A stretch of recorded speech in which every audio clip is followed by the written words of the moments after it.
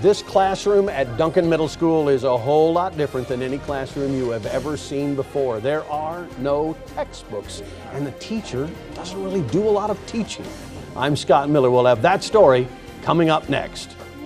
Well, it's a class where the teacher doesn't really teach. There are no textbooks, but students at Duncan Middle School are learning and loving it. STEM class combines science, technology, engineering, and mathematics. Duncan school administrators hope this is just the beginning of a more engaging way to challenge the students and educate them like never before. 7 News reporter Scott Miller says the students he met today are having so much fun they want to come to this class. Scott?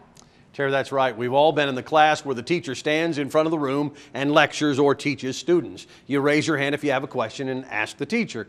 That's old school. Not that there's anything wrong with that, but all it takes is one STEM class and you get it. It's different, and different is good. The kids get it too. They are learning by doing, having fun, working with a partner. If all classes were like this class, kids would love school. They made these in class. Call them skimmers.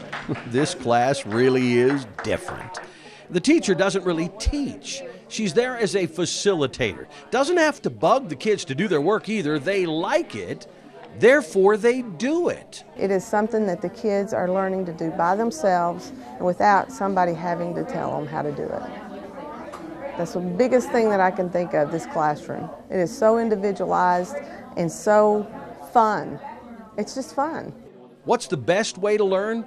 Well, for a lot of people, it's by doing. You learn a lot more. You're doing it hands-on. I mean, you're using yourself. You're not just looking in a book or asking a teacher how I do this. I went around the room and asked the students which method they prefer. Old school books and teacher lectures or this method. Guess what they prefer?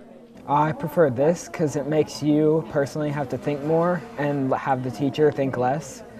As Ms. Bennett said when this started, she is the facilitator, not the teacher, so we can't just ask her for help all the time. You have to resource to the internet and other sources. These students think more. Think about that. She wants us to learn how to do it ourselves. Problem solving. Now that's a real world skill that will help them for the rest of their lives. They get their computer as class starts and go to work, get this, without prompting, begging, or pleading, because they want to do it. A teacher for 25 years, Miss Bennett admits she's learned more than a few things since this class began.